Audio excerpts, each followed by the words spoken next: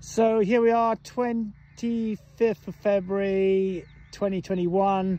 I'm here 2 days after we released the stopcock to the attenuation tank. We're looking towards a tennis court pitch, and I'm just going to take a bit of video just to show you the difference. Just 2 days of that draining. This is looks like a completely different pitch. I'm going to compare it with the previous video when I get back to base, but there's no obvious water until we get to the very lowest point of the pitch. Getting a bit squelchy now. Oh yeah, and here we've got the first bit of water, and this is just in a completely different position. Well, it's the same position, but it's the area of wetness is now significantly smaller. There's quite a big damp patch here still. Let's see what happens to that over the next few days. But now let's walk up. Hopefully I can speed this up when I get into the editing suite. We're moving up the line that I did the other day, hopefully. This is the training pitch that was pretty substantially flooded. The last video I took 2 days ago, just 2 days ago.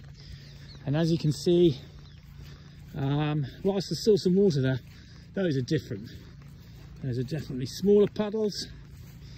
And they're beginning to dry out. Like a couple of days, I think, if we carry on at this rate, 2-3 more days of not being swamped by the overflow from the attenuation lake. I think we might find those have gone.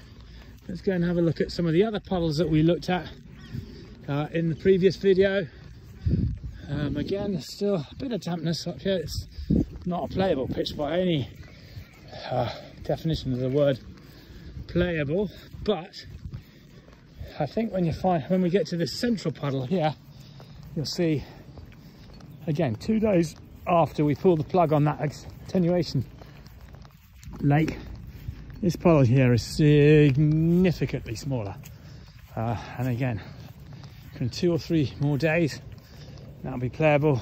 Quite a bit of grass damage there, unfortunately, caused by the flooding, and now the pitch is beginning to get damp as we get back towards the attenuation lake, which is over there. You can see this makes the pitch unplayable, but I've got great hopes that some of this is going to disappear as we start to recover. And then we get up to this area here, which is still an area of concern.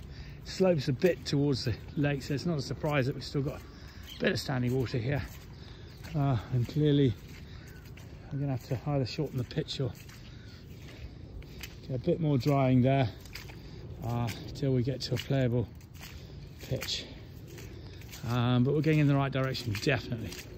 So